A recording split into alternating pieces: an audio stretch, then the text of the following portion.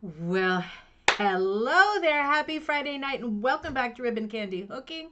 I'm Deanna. I am very wound up for this episode. I have to admit, talk about a rabbit hole. Again, how did I forget? How did I forget the greatness, the lushness, the shape, the beauty, the inspiration of the Wall Street Journal, particularly because I'm working on putting a magazine together right now. Right now, and I know that this in my heart is like the inspiration was losing this magazine. I have quite a few issues. We're never going to get to them all today. These are all January issues of a magazine called the Wall Street Journal that is now out of print, defunct. Man, is it a good magazine? Oh, do we have a lot to read and talk about tonight? Still going strong with the Christmas. Nothing's going to stop me. Nothing's going to stop me from playing my songs. The kids are like, it's not Christmas, Mom.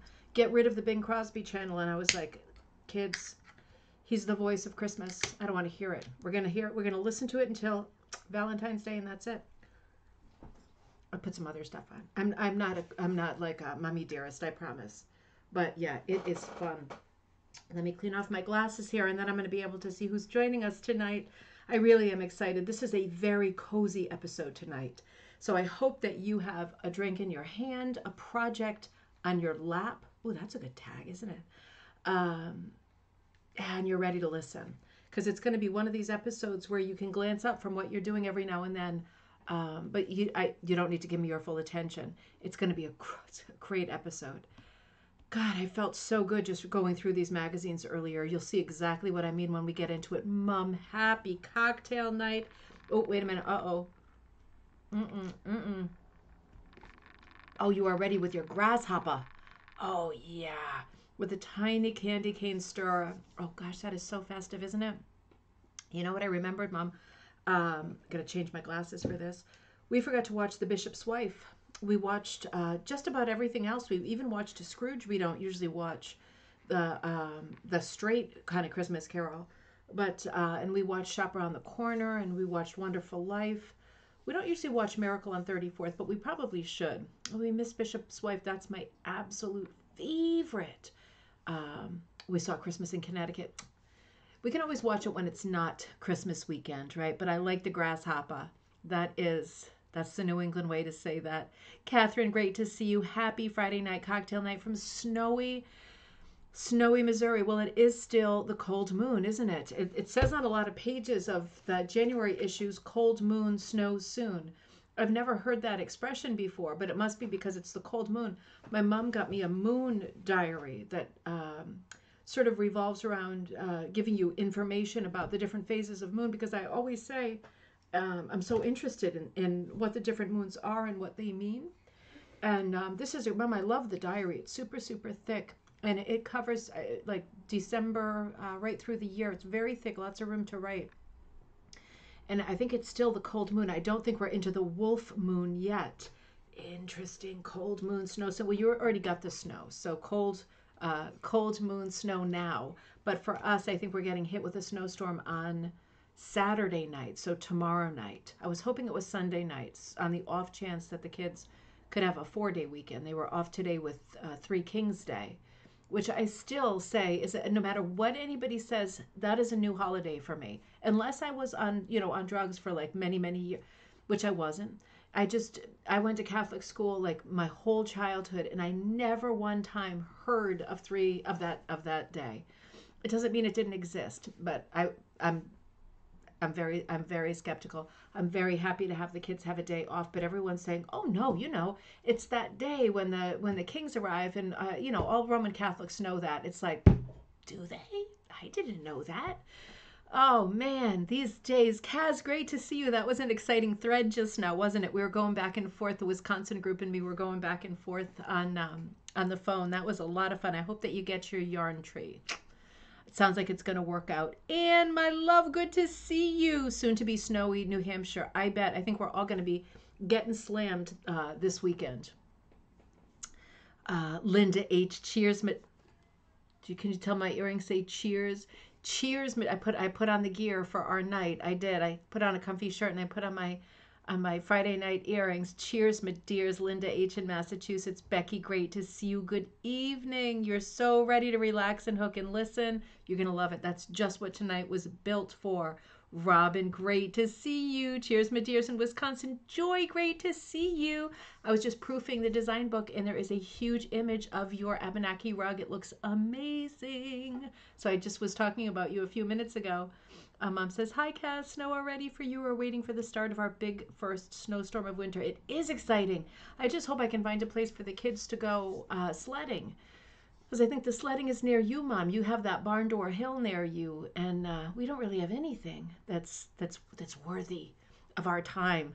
Bumblebee Bee. Oh, Bumblebee, how fun. What a great name. Hello and happy Friday to you too. Huge welcome to you. Sharon, it's rainy and windy in Vancouver. That sounds vicious. And Linda B, good evening from soon-to-be snow-covered New Jersey. Cheers, my dears. Ryan, great to see you. Happy Friday, everybody. Gin cocktails and homemade pizza. I also just had homemade pizza. Not part of the Mediterranean diet, is it? But I have been doing good, so come on. Peace and love to you too, sweetie. Cat's Gallery, great to see you. Cheers from Southern California. Lily, you logged on. Miss you too. Happy Friday night. Great to see you. Happy New Year. Kirsten, cheers. Well, if you're going to say it, I got to do it. Cheers, my dears. Oh, that's good. Good to see you, Kirsten and Susie. Great to see you. Happy Friday night. Sonia, great to see you. Hello from St. Francisville, Louisiana. Happy you're back. Great to see you. Melanie, great to see you too. Happy Friday. Cheers, my dear. Susie, you did it again. I'm happy that you did. I'm not complaining. This gingerbread beer ain't going to drink itself, is it? It's really not that good, I have to say. But it is beer. So, these are my two choices right now. Dr. Pepper cream soda or gingerbread stout. So I'm going to go for the gingerbread stout, although Dr. Pepper's fantastic too. This is why I'm having a weight problem, right?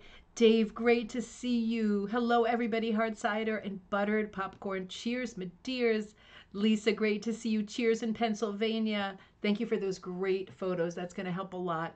Lily says, saw all your pics with the kids. Love them. I just got married 2 weeks ago. Congratulations. Oh my gosh, congratulations. Very rushed, simple ceremony. Well, I think those are the best. I like those the best. Anyway, been together for 21 years. So happy. I'm so happy for you. Starting the new year off with a great event like that. Lily, congratulations. That is so exciting. I am so happy for you. You must be so pleased. And Priscilla, cheers in Ohio. Great to see you.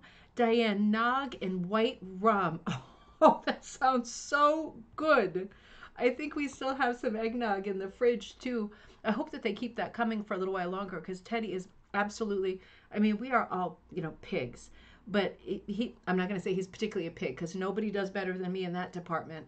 But man, the eggnog, as soon as Stop and Shop gets that on the shelf, that we're all about eggnog for the next 2 months. And hot chocolate, right? Oh, those are so bad for you, but they're so good. Oh, that sounds really good. Cheers, my dears, Diane. Barbara, great to see you. You made it. Had to Google Three Kings Day as a holiday. I know it, right? Hey, you know what? I'll take it. I'll take any day off for the kids because it is so nice to wake up and not have to scramble and get out the door when it's freezing cold. I just love it. I did have to scramble and go pick kids up and bring them over and then bring them back home before the show started. But that's kind of on my own time, so it's not quite the same as being rushed off your feet to get there before the bell starts buzzing, right? It's like that game Operation. Everyone's like, is the bell buzzed yet? So panicky first thing in the morning.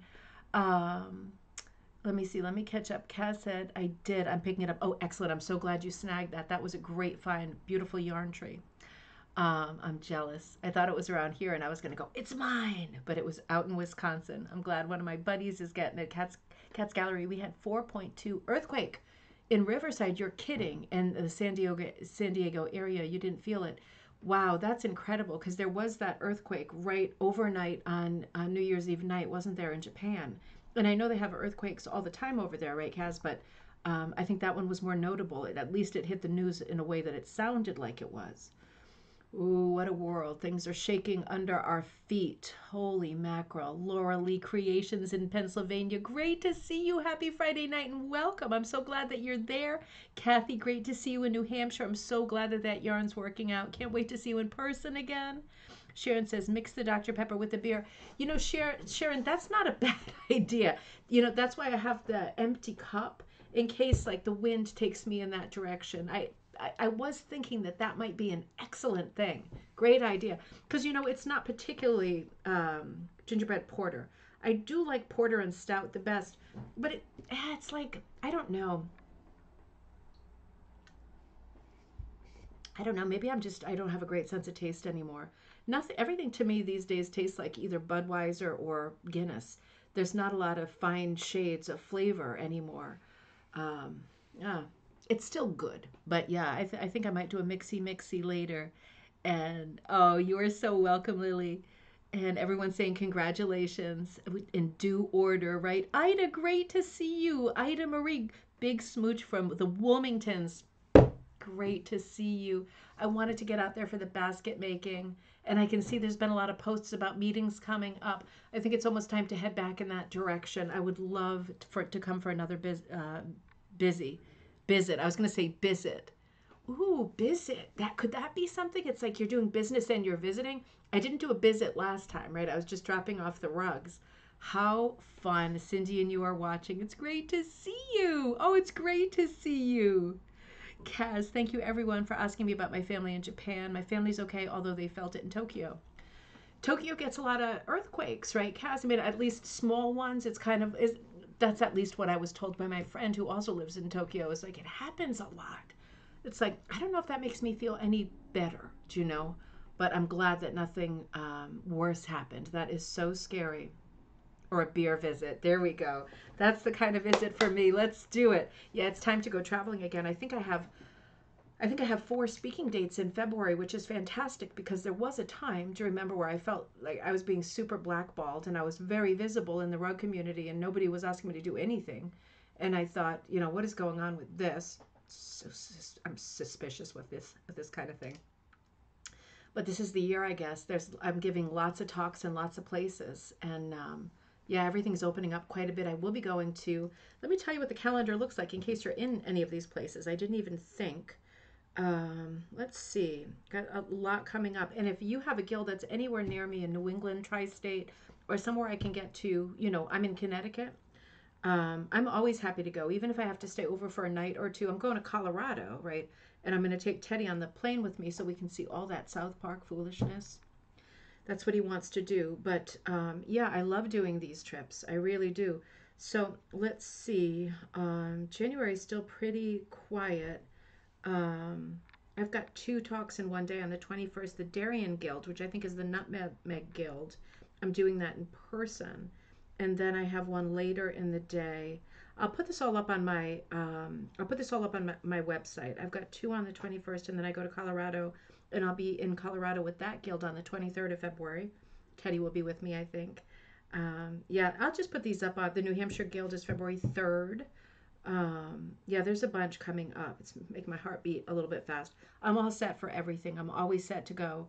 But I should make them public just in case anybody, you know, these guilds always allow you to come as a guest, right?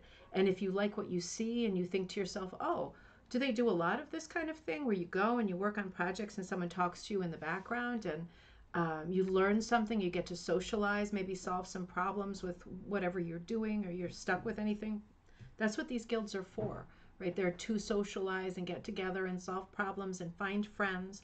And many of these guilds do have people who come and talk, and I'm sure they are all wonderful. So, yeah, I'll make posts of all of those because I don't think any of the talks that I'm doing in the near future, with very few exceptions, um, are really closed. You know what I mean? I am doing a series of talks and classes at Mom, what was it? The hospital in Hartford. Um, is it Mount Sinai? I think it might be Mount Sinai. One of those, one of the hospitals in Hartford said that some of the people who are there long term were asking if I could come to a class. So I said, absolutely. I'm going to do a series of 4 starting, I think, February, March, April, May, once a month. I think that'll be a lot of fun. That'll be something I haven't done before. So that'll be really, really something nice. I'll keep you updated on all those dates because I get around. You knew that already about me, didn't you? Glad they are safe. Yep, absolutely. Oh, let me change my glasses again. Two different pairs of glasses for here and for here. Isn't that crazy? Man, I'm getting old. Karen says, good evening from Black Forest, Colorado. Ham and lentil soup is on, and you're putting up your feet with a bourbon. Oh, God, I love bourbon. That sounds really civilized. Thank you for your help today, too. Lily says, would you come to New York? Absolutely. Gosh, that's super close. I would definitely come there, Lily. Let me know who's in charge or, when they have an opening. I can always do Zoom, but if I'm close, I prefer to do in person. I prefer seeing people in person. It's more fun for me, but I'm also happy to do stuff online if it's really far. New York is not far at all. Kathy says, did I hear you correctly? You're coming to New Hampshire. I am, Kathy. I have a date on the calendar for February 3rd. I kind of thought that would be your guild. Maybe it's a different one. I'll have to look, but yeah, I will be in New Hampshire on the 3rd. I'll have to check that one out. Is it not your guild? I'm surprised. I know there's more than one in New Hampshire, but yes, I am. That is coming up. Long Island Guild. Yep, I could do that, Lily. That's super close. I could look on Facebook Marketplace and pick up some furniture while I'm out there too. Everything nice is on Long Island, including Billy Joel. Want to meet New York? Absolutely, I do. Absolutely. I'm one state away. I go to New York all the time. Love it. Easy peasy. Should we get going? Oh, there's so much to say. There's so much to do. Colleen, great to see you. Another Wilmington checking in. Great to see you. Jay's checking in. White Mountain Guild. Thank you. It's the White Mountain Guild. That must be pretty close though, right? That's really far, actually. I'm going to have to book a hotel because that's going to be a stay overnight. I can't wait, though. I love the White Mountains. Did you see the last video that I put up? It was from yesterday. I have a new video for you for today, but I haven't put it up yet. This I was working on for the last couple of days here and there. These wool applique projects are so fast. I think this one is something like 20 by 24. I can't be in it with you. But this is just a simple stitched applique project on a thick gray backing. I put this together as a kit in two standard sizes. I think it's 20 by 16 and 20 by 20 and 20 by 24. So one is long and skinny, and they're on the Ribbon Candy Hooking site now. This is called, oh, wait a minute, Bird Search. Get it? Like word search? It'd be funny because there's, I think, a dozen birds in here. But I really love this project. If you end up getting this kit, it comes with these colors of wool and felt blend. So some of the felts, like this heavy one, is a blend. The solids are blends. But then I've got, you see, I put a bunch of colored wools and over-dyed wools in there too. So this will be a full kit with extra pieces and templates. So you cut your birds, you cut your circles, you stack them however you want. Maybe you want circles that have one more circle within a circle with. I've only got 2 circles for each one, but maybe you want to do it a little bit differently, different colors. I did it the way I like it, and the kits come with 3 little cakes of the variegated wool. You see how the wool changes, well, the sock yarn changes color as you stitch, and I think it adds a lot to the way it looks, right? Because it picks up a lot of colors. It has a nice old folky look. And Bird Search. So that is on there in 2 sizes. Hey, isn't it great? And I'm going to do a video this coming week. Oh, I can't get back to the table. On how to frame that because I have a frame for it. And isn't it great to have pieces? Oh no, you know what that was. You know what that was. My Cheers earring. Isn't it great to have finished pieces, whether they're hooked pieces or applique pieces or whatever, that fit in a standard frame, so that conversation doesn't happen about how do I finish it. Well, you don't finish it. You just put it in the frame and you hang it on the wall. Isn't that ideal, right? So this is one of those pieces. The 2 sizes that it's available in are both standard sizes. So it'd be no problem to go to Goodwill or Walmart or Amazon or whatever, maybe your attic or basement, right? And you probably have one of these standard size frames already. Thank you. You really enjoyed seeing you and Jocelyn lay out the patterns. Oh, thanks, Judy. She is a good little helper. She really is. Ariane says downstairs 16 by 20 and 16 by 24. Thank you. I screwed that up good, didn't I? I should just write it down. I am not good at remembering stuff. Little Joss, she is too funny. Yeah, Ida, I am going to chat about Magpie Times. Let's talk about that now, and then we'll get into the content, and I'm going to bring it up quite a few times. Because the reason that we've been talking about Wall Street Journal again lately is two reasons. One of them is that my buddy Kirsten has a ton of back copies. So we're going to be looking at those. I want to complete my collection. And then she probably will have a ton of leftovers. So we will keep you updated about that because they are as rare, as scarce as hen's teeth. Isn't that the expression? So we were thinking about that part of it was that she has this big thing of magazines and she's got a whole bunch, and we should get them out there for people, everybody to be completing their collection, not just me. But the main reason I came back to thinking about the Wall Street Journal is because I'm starting a new magazine with Judy Taylor, and it's called Magpie Times. Magpie meaning you like lots of you pick up lots of things, right? You like to collect something here, something there. Maybe you like to do more than one thing. Maybe you love your rug hooking, your punching, but there's 100 other things that you like to do. This is going to be the magazine for you. It's going to be very different than the other trade magazines that we have out there.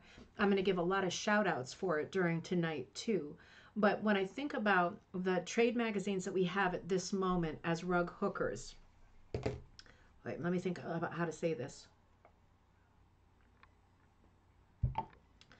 Um, so this is what I miss. Sorry, I'm pouring this. I'm not like peeing on the floor. Um, Rug Hooking Magazine is super lovely, and they are publishing my second book, which should be coming out any minute. If you are in the book club, I think they probably already hit your card because my book is the next one on deck, and it's coming out, and I'm proofing it right now. And I have to say, it looks beautiful. They could not have done a better job. It's not that I'm surprised. It's a small press. It is beautiful. So Rug Hooking Magazine has always done a great job. I'm not going to say they're on the fancier side. There's a big sort of breadth of types of projects that they have available and patterns and contributors. It is like a little on the higher end side and very sort of gallery feel to it, right? Really beautiful, lots of projects, accessible for everyone. But it's very different than, for example, Atha. Atha is also beautiful, but it's more focused, more like sort of a scrapbook or yearbook, more focused on what's happening where and what all the different chapters are up to right now. So those two are very, very different. They don't overlap at all. You can easily subscribe to both, and I hope that you do. And there's no conflict at all there. I miss this magazine, Wall Street Journal, because this one was completely different.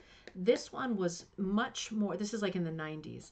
This one was much more informal, more of a it's a tone, right? It's the tone. Isn't it always the tone when we're talking about, whenever I get in a fight, it's like it's your tone, right? It's not the words.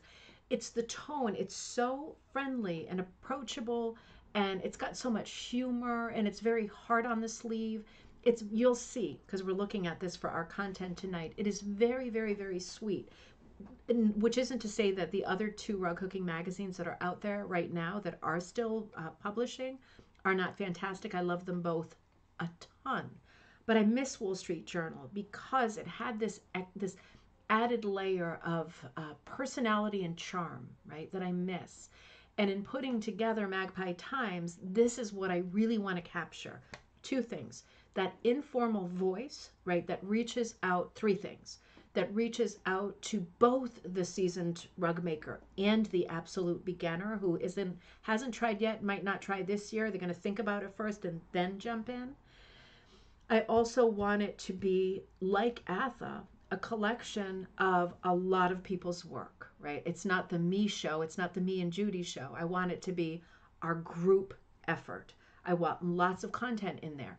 And if you've heard me talk about Magpie Times and give shout outs for content, the first issue, the theme is historic gardens, right? We would love articles about historic gardens near you, rug designs, finished rugs. I know this is short notice because we need this by maybe a little bit flexible, but February 17 to get the March issue out on time, both hard copy and digitally, right? Which doesn't mean PDF, like high quality digitally. The website is going to be built around it so that there's also video content. And for example, if I do If I do an article on something and then I go to the place and I shoot a video, that content will be there. So there's a lot more to it. And videos of actually working on projects, those will be loaded onto the subscriber page too. So, first issue, historic gardens, right? And if you're thinking to yourself, oh, there's this garden from when I was growing up. I think about it all the time. Maybe I could do a small rug design or put something together, or at least put a pattern together, or just write an article about it and give me a photograph of it. That's great. We have to do a little bit of heavy lifting with this first article because it's coming, the first issue, because it's coming up soon. I can use all the help I can get. And if you're sitting there thinking, oh, I watch Deanna all the time, I feel like I know her, but she doesn't know me, and I feel awkward writing to her because she doesn't really know who I am. That's not a thing, right? That's not a thing. Oh, I'm such a beginner. What if I send something and she doesn't really want to print it? That's not going to happen. If you send something, it fits this theme, we're going to print it and we're going to love it, right? It's going to represent you, and other people are going to be able to relate to that, right? So make sure that if you have any thoughts about things that you might want to contribute, it doesn't have to be rug related. It's any fiber arts, right? And even pushing it at that. So whether you do any kind of rug making, any kind of needle crafts, including quilting, cross stitch, needle point, anything like that would be fantastic. Knit, crochet, anything like that, felting, needle felting, mini punch, all of those, everything. Things on a loom, woven types of tapestries and rugs, also fantastic. If you do things that fit the theme of the art of the issue, historic gardens, maybe you make your own perfume out of flower leaves. I would love to have that in this magazine, right? I would love to have that. It's just another crafty kind of thing. When I say crafty, that is a good thing, right? It's just another thing that other people might see and say, I wanted to take a little break from my project. That's something I would really get into. If you have recipes, unusual recipes, the issue will come out in March. So if you have, people have been sending in recipes for the coolest things, like some kind of flower lemonade, right? Violet lemonade. And there was a few things that came in that were over the top, incredible old time family recipes. If you have a recipe or something from a book that you do every year and you're thinking, oh, that would fit really well, that's a really unusual thing, fits the theme, please send it in. Recipes, anything that you can think of, even bounce stuff off of me, I will definitely answer you. But please send to ribboncandyhooking@gmail.com and write Magpie or Magpie Times in the title, so that some of the girls who help me go through the email and set things out for coffee time, cocktail time, gallery night, I know that's for me and to look at it quickly because we are on a bit of a time thing. Barbara says many people, wait a minute, let me change again, sorry.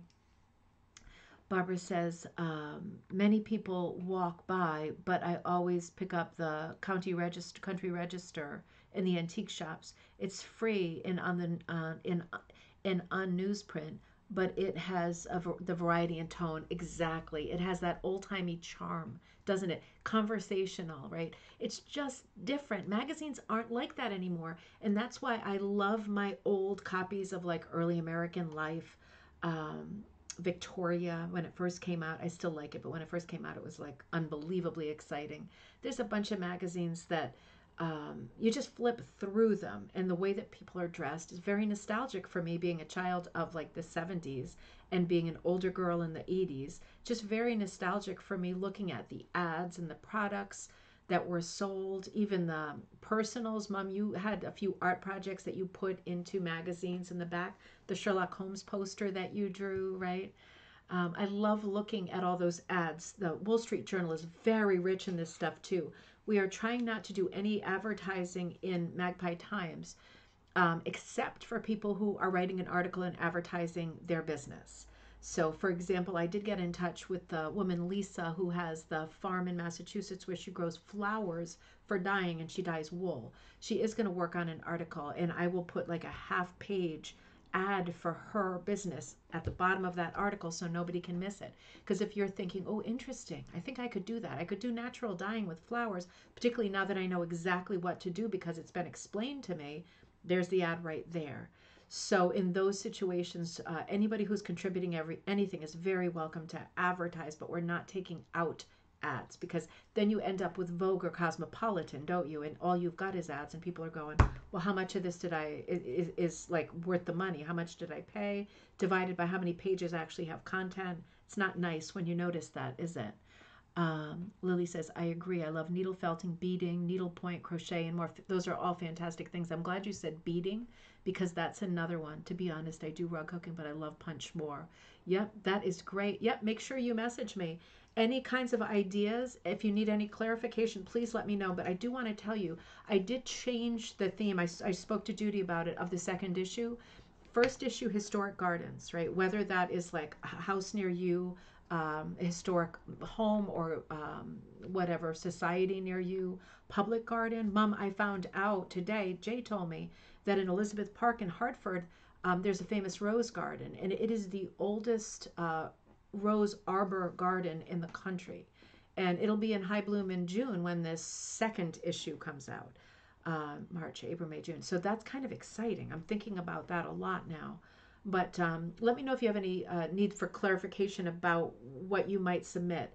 And if you're saying, oh, if I write an article, does it have to be long? No, it could be like a half a page. It could be literally a half page with a photo, which would essentially be 1 or 2 paragraphs. That is wonderful and helpful, and I would love to see as many different people's work in print as possible, right? That would mean a lot to me and Judy. And going forward, we want that to be the calling card of Magpie Times, is that it's a lot of people working on it together. So I changed the theme for the second issue, right? Historic gardens for now, but for the second one, I was going to do country fair. And I think I'm gonna put that as the third, right? We're gonna link country fair to the autumn issue that comes out in September. I think that makes more sense, because I think with country fair, a lot of people are going to want to submit rugs that include, for example, things that you would find at a fair, like vegetables and pumpkins and things like that. And it might not feel right in the middle of summer. So we're still going to do country fair, but that is going to go together with I haven't thought of the name for it yet, but for a larger fall issue. So the issue after historic gardens, the March, April, May, June, the June issue is going to be, drumroll please, Midsummer Magic. So the theme is like 2 things. It's going to hit you right in the summer, right? So like fairy houses, gnomes, mushrooms, elves, these kinds of compositions with magical elements. Fireflies, mason jars, all the magic of summer, maybe a little bit of Shakespeare in there, maybe a donkey wearing a crown, that kind of thing. Midsummer Magic, however you see it. You might see Midsummer Magic, second issue. You might see Midsummer Magic as something magical that you do every summer. And then that's a article, or that's a rug, or that's a great big paragraph that accompanies a beautiful piece that you've already made or that you might make. So that will be the second issue, but please focus on the garden issue first. We want to be over 100 pages in count, and we want it to be really great. That's hard to do with no advertising, but let's do it together, right? So, okay, let's see. Oh, Diane, great to see you. Happy New Year to you too. You are in Fort Worth. Country fair would be better suited to autumn. You're right, Mom. I was just thinking about how people like to hook or work on projects before the season comes. I'm always right on the season, because I don't like working on things before personally. I like working like the day before. But I know other people work differently, but I think it will work better later. And I do want a good kind of fantasy issue second, with like lots of fantasy characters and fun. You'll think of better things than I just named, I'm sure. But those are the 2 that are coming at you. Now, to shape this up better, let's start looking at Wall Street Journal. It is the inspiration. This is the reason I even wanted to start a magazine a few years ago, when we first looked at Wall Street Journal. I'm going to show you, I have a bunch of these in the slideshow. Oh, thanks, Diane. Diane, I realized I still forgot to send you the PDF things for Klimt and the other one. I promise I will do it. I'm such a ding-dong. I'm telling you. I really am. I need somebody over my shoulder all the time that's not a devil. So let's come over here and, let's look over here for a minute.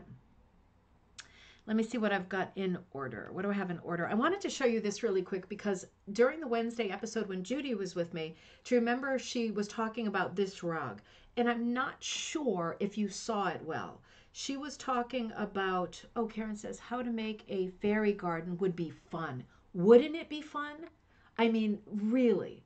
I love fairy gardens. Not just the element of the fairies and all that, which I love a lot, but also all those beautiful little houses made of pebbles and driftwood and little rocks and pieces of bark. So much fun. And there are a lot of fairy houses in different places. If there's a fairy house where you are, or like a fairy village, there is for us at the Florence Griswold Museum. Wouldn't, I mean, talk about a great composition. I see that as a primitive composition. Cute little houses that look like a village, but it's a tiny village because it's a fairy village. Diane says, you are definitely not a ting. Oh, Diane, thank you. I definitely have my moments. Man, do I have my moments. But, you know, Judy, the reason Judy brought this rug up was because she was saying, she was talking very romantically about this rug, and I really enjoyed it. She said this is why she loves rug making. And this is the kind of thing that we're talking about in the article as well, because, you know, Judy does a lot with restoring rugs. She's got Save That Rug, her book, her classic book that we looked at. But also she's got the, tell me exactly, I know somebody knows exactly the name of the Facebook group. Aren't I a jerk? Rug repair and restoration, something like that. I know somebody will know, and then I'll be able to say it out loud. Karen says, felted critters in the fairy garden. There you go. That's perfect. That's perfect. Little magic for the second issue. But Judy loves old rugs and repairing rugs, and she was waxing very, very poetical with this piece the other day, and I'm not sure that the image came up for you for very long because of the two windows being open. When I introduced this one, it seemed to not want to stay.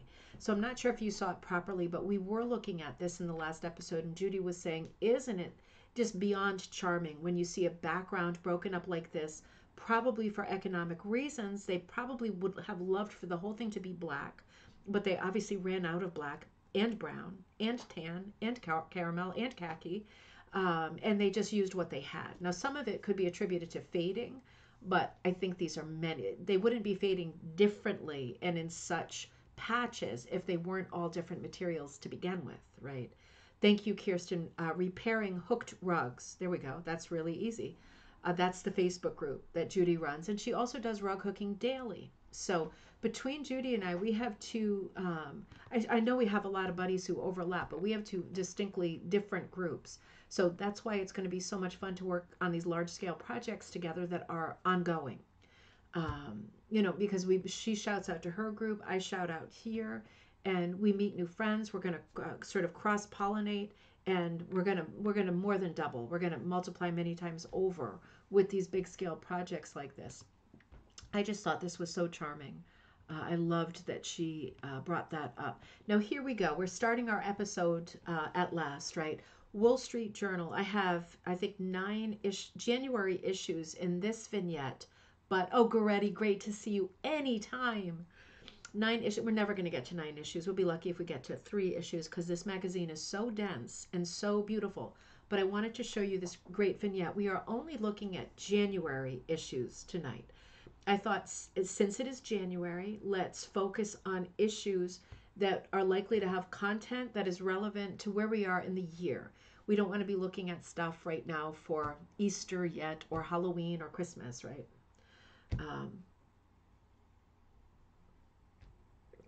Yeah, I'm going to have to put that Dr. Pepper in. That is just, that's rough. All right. Let me come back over here. Hang on. Now, what do we got here? Okay, so let's look at this issue first. I'm just going to show you close up what the issues look like. These are very hard to find. And as I say, Kirsten, sooner or later, is going to be listing quite a few. If you have extras to list or let other people know, it is very fun to find this magazine. I was trying to figure out, wait a minute. I was trying to figure out how often, and so it's called Wall Street Journal, an extraordinary magazine for rug hookers with heart. That's fantastic right there. This was a January issue, and this was volume 2, number 4.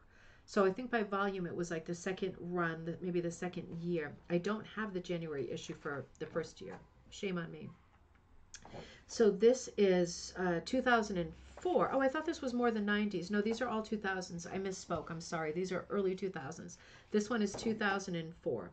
So let me just show you what the periodical looks like, right? This is completely different than the magazine Judy and I are working on. Ours is going to be too large to bind with this staple, right? It's going to be very different, but I just want you to know what the sort of dimensions, page count, and content of these are if you start hunting for them the way that I did, because they are that much fun.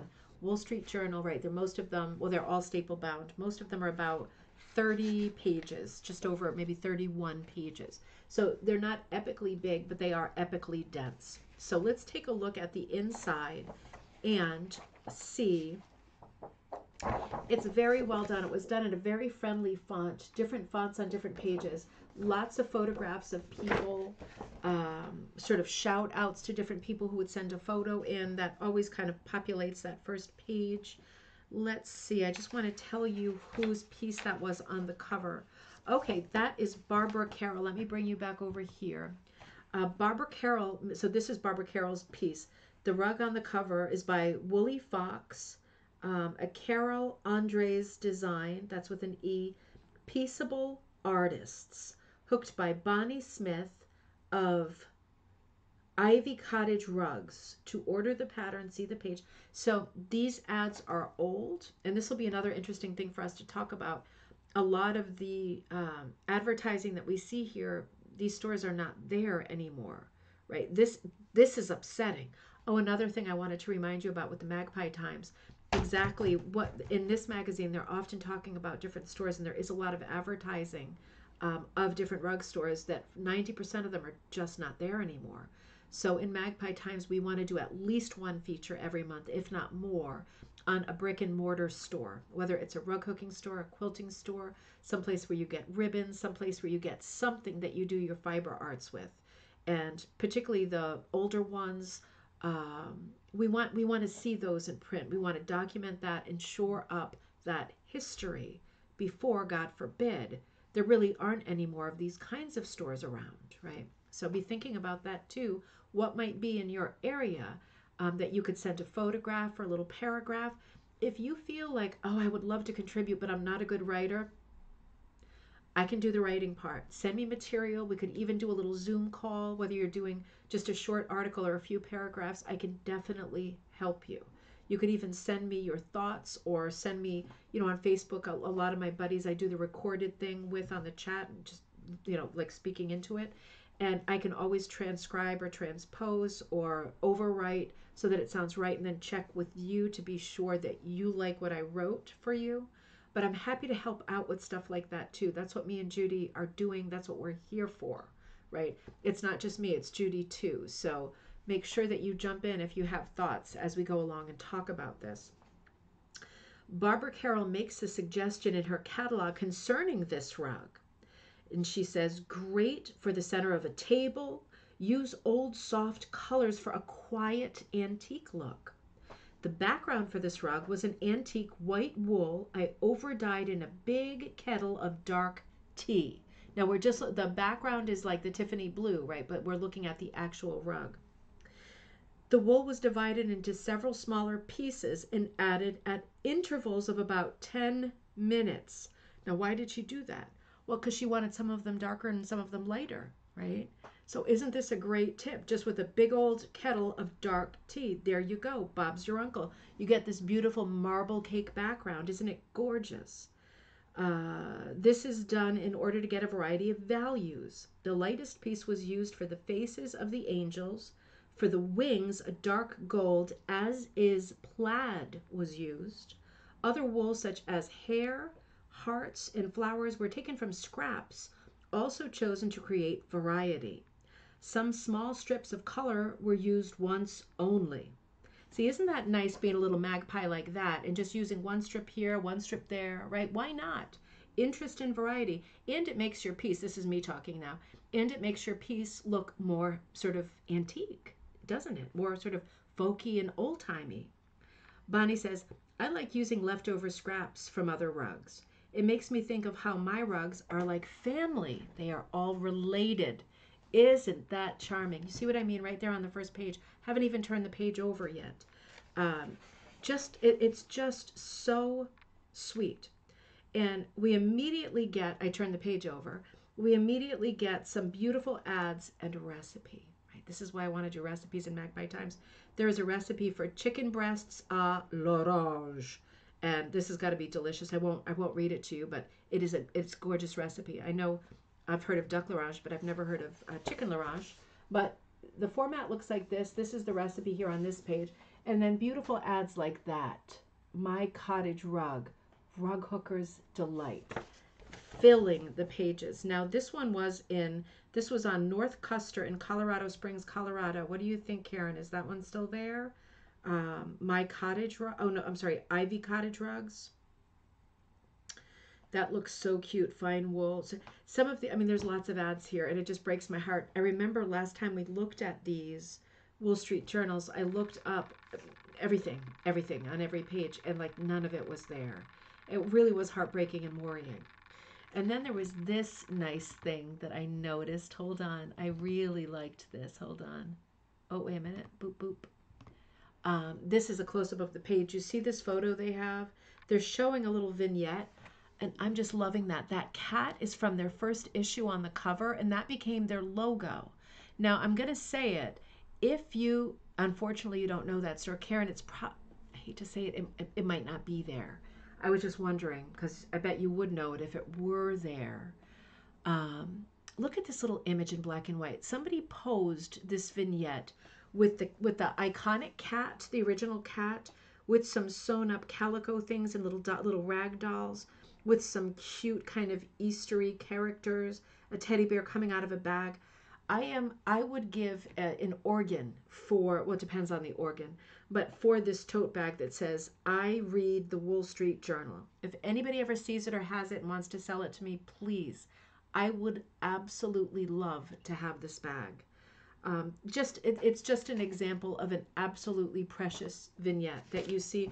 There are a few pages of color in this magazine, but it's just obviously the cover is color. And there's a few pages in the center that are color, like 3 or 4. But the rest of it is in black and white. It does not take away from the mystique of it at all. Judy says, I always imagine family clothes worn to scraps when seeing these types of backgrounds. So much heart in pieces like this. It's so true, isn't it? That's exactly how I feel. Diane says, everything I love in that photo. I know it, right?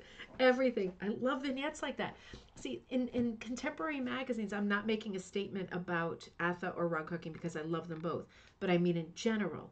In magazines, you would fully expect to see vignettes like this, for example, in Country Living or something in the 80s and 90s. I wouldn't expect to see it in there now. That's why it really stands out, because we just don't see stuff like that anymore. Everything is very sleek, and everything has a big dollar sign on it. So you just don't see that anymore. I think that's why it strikes us as being a bit of an anomaly and hits you in the heart.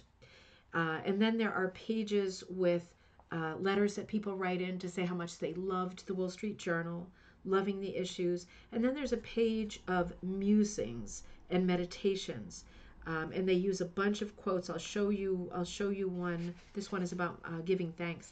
I marked some in a future episode. I'll read some of those to you. But a page of quotes, right, taken from different sources, attributed or anonymous, taken from different sources. So cute. And then we get into some really cute articles. There's always a feature that's called Pillow Talk, right? So it's not like there's tons of visuals, but the visuals that are there, come on, are super, super cute.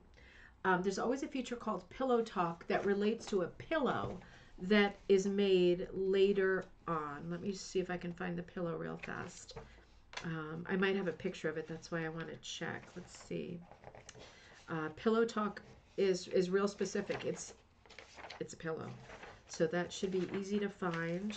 I can always come back to it. Oh, there it is. So this is the Pillow Talk. This isn't one of the articles I pulled, but it's a beautiful hooked pillow with a doll vignette that's hooked right onto either burlap or linen. Just the letter B for the family name, I guess. How long was the publication in print? Kathy, I think, let's see, 2004, I think for about 5 years. So it's very finite. This must have been exhausting. And I know some of you have written to me in the past to tell me about, I think there's 2 women, possibly family members, that ran this. I have this in my back emails. You know, we should really do an article on the Wall Street Journal and the Magpie Times. Does anybody want to do that? Seriously. Just because I've got about 4 feature articles to write, and I also am running a business and dealing with my feral children. Does anybody want to do an article on, maybe somebody knows something more than I know, or knows the people who ran it? I would love, I'm just going to shout it out. I'm going to put it out there to the universe. I would love an article on the Wall Street Journal, because for me, that is the inspiration for working on the Magpie Times at all. I would love to have that as a huge tribute in the first issue, please. So there's also the pillow talk, and then we get into Karen Kale's regular feature that is called Miss Prim Writes. And in every episode, she writes on a different subject. In this episode, which is so cute, and here's Miss Prim down here. In this episode, she writes on a subject that is perfectly fitting for January: winter projects. Get rid of those winter blahs. Right? We need this now, don't we? Let me just check and make sure I didn't miss any photos, and then I want to look at this together. Hang on. Nope, close your eyes. That's gone. That's gone. We're going to stay right here just for the moment. Let me have a sip, and I want to read part of this article to you because it is super duper charming. Karen Kale is Primitive Spirit, right? That's her brand, Primitive Spirit. Let me know if I'm wrong about that, because if I'm right about that, she still has her Etsy store and is very, very busy in the business. One of the icons, right? I should really have that on the tip of my tongue. Miss Prim writes, winter projects. Get rid of those winter blahs. And she writes, I won't read the whole article, but I look forward to the winter months for the sense of calmness that they can bring. It may be nasty outside, but indoors it is cozy and warm, with a quiet that is just right for creating something new. I am anything but blah, since my rug hooking gets top priority and the weeks meander by as I hook. As I decide what to hook, I savor the planning and preparation almost as much as the actual hooking. Here are some of my experiences and hints in getting the inspiration to hook through the winter blahs. Jumpstart your energy. Go online and order something you really want from the Ribbon Candy Hooking Store. Oh, wait a minute, that part wasn't in there. I snuck that one in. A piece of wool, a new tool or frame, waiting for it to come in the mail is just part of the fun. Just type in rug hooking and do a search. You will find a great many places online. Less now, I'm afraid. And one site might have suggestions to other wonderful sites. Let's skip over that part, not because of competition. Visit a creative place. This might be a garden shop full of plants. Oh, that's perfect for right now. Oh, that is perfect for right now, isn't it? Or a place that sells great smelling candles and soaps, or a vintage/antique shop, or a great bookstore. Stay a while and let the colors, sights, and smells soak in. This time of year can be devoid of color, so feast your eyes on something rich and colorful. Consider taking a day trip to someplace special and pack a lunch, or treat yourself out to a lunch. Take a friend along, or just go by yourself. Needless to say, you are worth it. I give you permission, in fact. I even dare you to do it. I never used to go out alone, but now I relish a little alone time to have my own personal adventure. If you are shy about being alone, take some magazines to read. Why, you could even take this article to reread. Take along a stamp and buy a beautiful, inspiring card along the journey and mail it to yourself from the shop. Inside, write a little note to yourself like, life is beautiful. Oh, isn't this so great? And she goes on to talk about some other ideas for getting organized, just clearing out your head, right? Call for a minute. Let me see. Wait a minute. Subscribe to I'm just giving one of our other tips. Lots of tips for getting rid of the winter blahs. Subscribe to a new inspirational magazine like this one, or a home magazine full of colorful photos and ideas. I get so many ideas from magazines. It may be a textile on a wall or a home decorating photo or the colors in a set of sheets. Magazines have the cutting edge colors and ideas of the season, and can give you a fresh outlook. Um, oh, here's another idea. Call for a mini rug hooking show. Get hooking friends together and share your latest projects, even if they are not completed. And if you have friends that create things other than hooking, get together with them too and look at their works of art. Why not? Creative inspiration is what you are looking for. And this party could be held at a restaurant so that no one has to mop the floor. See Nasty Habit of Mine above. Rent a great movie about wonderful women who overcame the odds and succeeded. So, and she gives some movie suggestions like Gabet, I don't know that movie, Babette's Feast, You've Got Mail, Antonia's Line, Fried Green Tomatoes, How Stella Got Her Groove Back. Oh, I wonder if we can add to this list. Have you ever seen, this is one of my favorites, this fits the category that she's talking about, Enchanted April. Oh, God, is that one of the great movies of all time? Tell me if you have any movies in the thread to add to this list. I think that those are great tips, and there were more tips in that article too. Let me see. Let me see. Is it possible to buy some issues? Kathy, Kirsten has some issues right now, and I bet after this show, we will, hopefully everybody comes forward with their doubles. I know I have some doubles too. So I need to just go through them and figure out which ones are doubles. So we'll work on this week, figuring out who's got which articles, and we will make it known in the Facebook group. And I'll maybe put a post also in YouTube for those of you who are not on Facebook, so you have a chance to jump in. They are very hard to find, I have to say. And Kathy says, I'm picking up Grace Collette tomorrow for our meeting. I'll ask her if she has any issues. You know, I bet she probably must.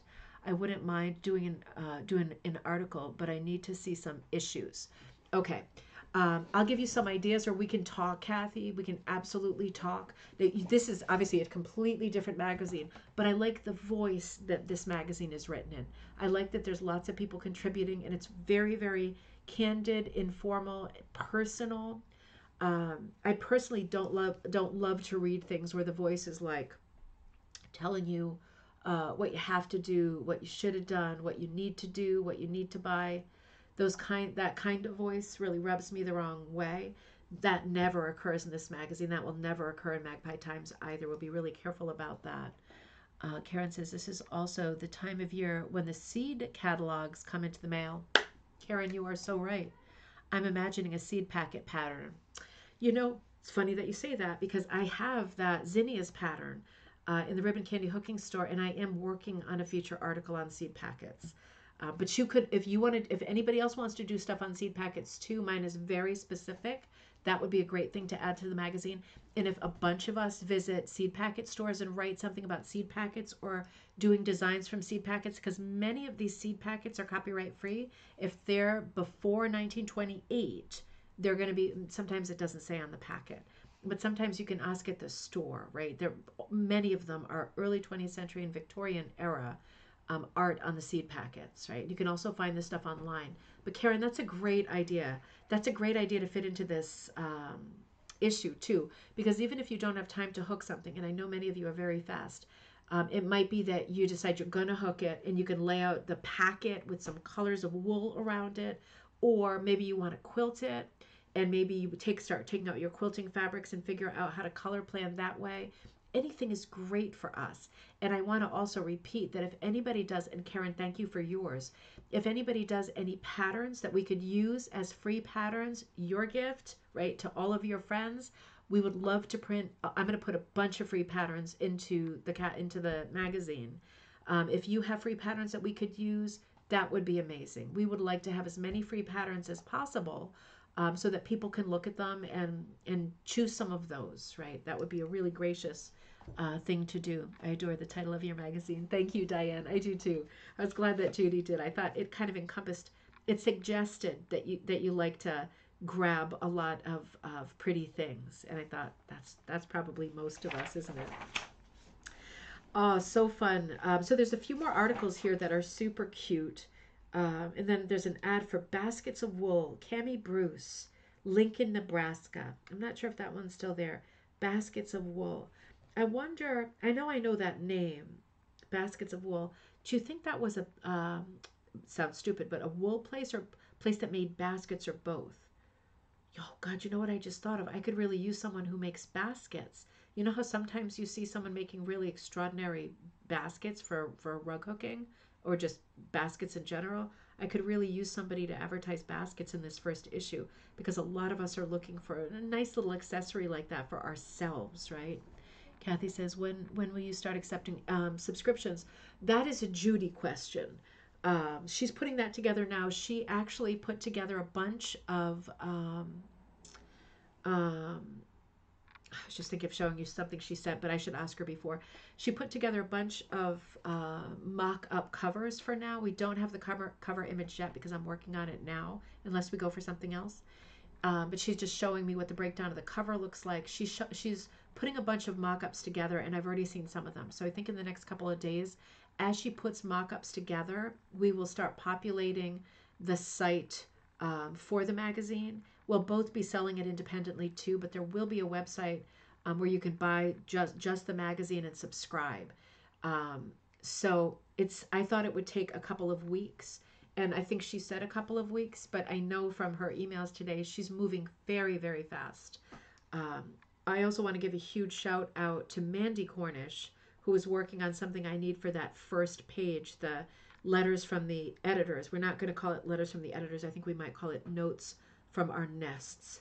And half the page will be a note from Judy in each issue, and the other half will be a note from me. And we're going to have a really pretty free pattern that's already been hooked on the top of each one. And Mandy's working on it right now. Whew, what a relief. But yeah, I'll let you know when we can take subscriptions. Submissions we can take right now. Oh, I know I have this to show you. So there's a few more really cute articles. Let me show you this piece. This is another lovely spread. Okay, you're giving some suggestions here. Kathy says, The Woven Reed, Margaret Hutchins in Margaret Hutchins in GR is GR. You're going to say Great something like Great Barrington or something like that. Let me just take a picture of. Oh, I might take a picture of myself. What was I taking selfies for? It makes me think the kids had my phone. The Woven Reed. All right. I'll check that. I definitely want a subscription. Thank you, Diane. It's going to be great. Kathy Lynch says Maine. Margaret Hutchinson, Maine makes great baskets. Gray, Maine. I see. Gray, Maine. Kathy, there was a woman at the New Hampshire thing when I was there who, I forget her first name. She was so sweet. She was behind the rope with you there, and she had a really colorful basket. Was that one of those baskets, the Woven Reed? Because, man, I coveted that basket like cardinal sin coveting baskets. That was really beautiful.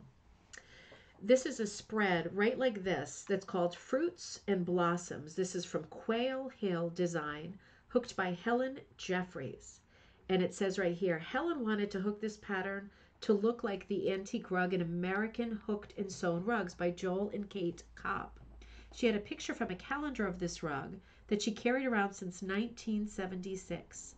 The rug was begun in Marion Ham's workshop using some over-dyed and as-is wool in 2002. The size of the rug is approximately 41 by 38. Photos of Helen's rug were taken by WSJ in front of the old schoolhouse in Arrow Rock, Missouri. How cute is that? How cute is that? You know, this rug design is an antique rug, right? So this is what any rugs that are of this age, right? That this is a 19th century rug, are well out of copyright. This is beautiful colors, but this rug I've seen many times. And this is something that you could hook. So this is just an example of Helen having the picture of the original rug for quite a few years before she hooked it herself. And man, did she do a good job when she got down to it, right? Very famous rug. And just a reminder that antique rugs are so, so beautiful. You know, it really would be fun. I wonder if we should do, okay, here's another idea. I wonder if we should do a feature in the Magpie Times every month, like a specific article about antique rugs. We should do that, shouldn't we? And maybe Okay, here we go. Maybe um, let's do this. It'll be a few pages long. Do you have a rug that you've hooked that is based on an antique rug? I know I sell tons of patterns at Ribbon Candy Hooking, and there's been tons of them have sold. I don't know if anybody's finished any, but an antique rug, and let's say for this issue, do you have an antique rug or a replica of an antique rug? Could actually be an antique rug with flowers, because that would be really wonderful to show.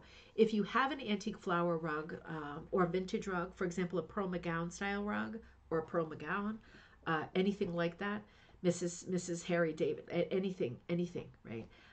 With flowers, that could be really good. If someone else has hooked it and you know who it was, please send all of that information. But I think it would be great to have a section of antique rugs.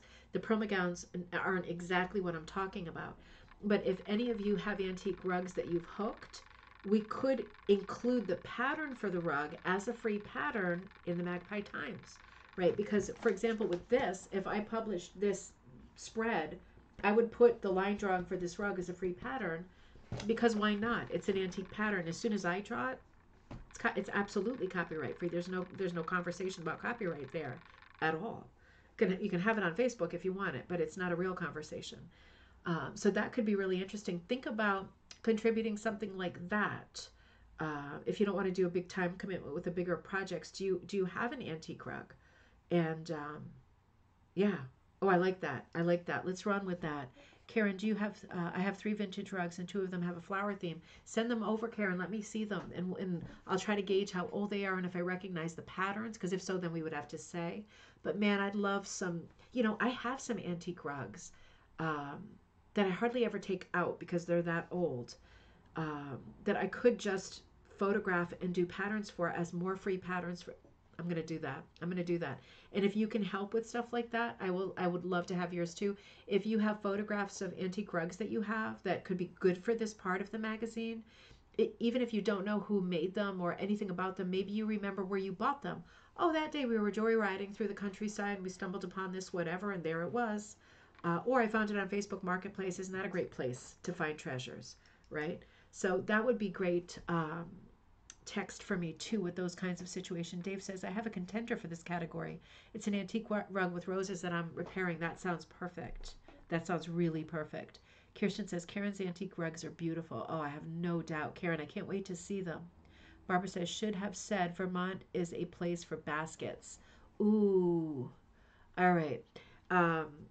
Help me remember, because Judy's not on. Help me remember some of these comments. I took a picture so far of the basket conversation. We need to have a secretary during these brainstorming live shows like this. That'd be great, Dave. Thank you. Exciting. That's exciting. All right, good. We made some progress, right? Now, moving on, there are cute things like this. Look at these little, I didn't put pictures of everything, but lots of little 3-dimensional things. Lots of really crafty kinds of projects, too, which are super charming. Mother and daughter, that one was. Oh, this is really cute. Did I put a picture? Let me see if I put a picture of this. Let us see. Yeah, I put a picture of this page. Let me just unlock it, make it a little bit larger. This was a funny one. This is real cute. I should have made it a little bit bigger. Got my JCPenney ruler in the mix there. All right, so this is called, this one confused me, this word, because I thought I knew this word. Pizzeringtims. Now, I always thought that this word was spelled with an S in front of it. But pizzeringtims, doodads, a thingamajig, a doohickey, something we can't do without. So that's interesting. I'm going to have to Google this word because I always thought that this word was spelled with an S and then it meant like spirit, like mojo, like yeah, like energy spirit, right? Like you know what I mean. Very cute feature name though. So this is Pizzerington in progress. How to get an interesting background. And on this page, we're seeing this project, which is like a little tote that is designed to hang over the edge of a chair. And it is hooked with, telemarketer calling, it is hooked with this cute little coffee cup and some over-dyed red, right? Just definitely a nice printed wool. And you can see the over-dyeing on the tassel, right? They actually put tassels on it too. It's a beautiful lined piece to hang over a chair so you can put your thingamajigs, doodads, and doohickeys in it. Well, that's fantastic, isn't it? I thought that is a really cute, that's a cute, very cute page, very cute article. Oh, and then later on in the issue, and I thought this was really clever too. There's an article about it. It's called a chair pocket. Pizzrington chair pocket. One of my dearest friends had a chair pocket on every chair at her beautiful old round oak kitchen table. They were used for practical, pretty, precious stuff and prose. Ooh, onomatopoeia. I say prose because her favorite little book of poetry was always in hers. School notes, birthday cards, and at Christmas and other holidays, well, just imagine. It was the first place to look for lost things, and maybe the last, because you stop looking when you find things. That's interesting. I like how on this, Teddy, I'm recording a show. Did you hear that? I like how the pattern for it is right across the text of the page.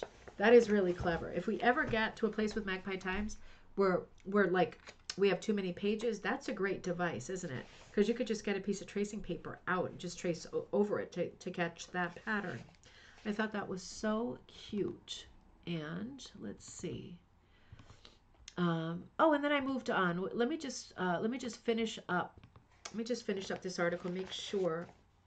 You know, it's funny because some of these books that I'm seeing, and I'm seeing advertisements from Martingale and Company, and they ended up like partnering or sistering or being an umbrella to Patchwork Place. I always loved when I was growing up. I was a big quilter then. But they went out of business this past year, which I think is really sad. That was one of the companies I really respected, and I hoped that they would ask for a book or take a book from me, but they went out of business before I got the chance. So projects like this and ads like this, that's the one for Martingale. Really nice. And then more patterns, right, like this throughout the magazine. The Valentine hearts, that's great for next month, for February. Snowflake fun, right, more patterns. So the magazine, because it went from the color section, oh, some of these are so cute. Oh, this was a very cute article. Let me read a little bit of this one to you. This is written by, the feature is called Ima Hooker. Ima, I-M-A. Hooker says, Scissors, Scissors, Rock Paper by Renita Geeds. Let me read you a little bit of this. This is interesting. Okay, this is not about a child's hand game. This is an article to inform you on one of the most important aspects of hooking, scissors. This is where neatness counts in our hooking, where a wise investment can make a difference in the looks of your rugs. We use scissors for cutting paper, sewing, cutting food bags, clipping the tails on our own rugs, binding tapes, etc. Now, what type do you use? This is where a personal choice comes into play. This is an article to help you decide and realize the importance of your tools.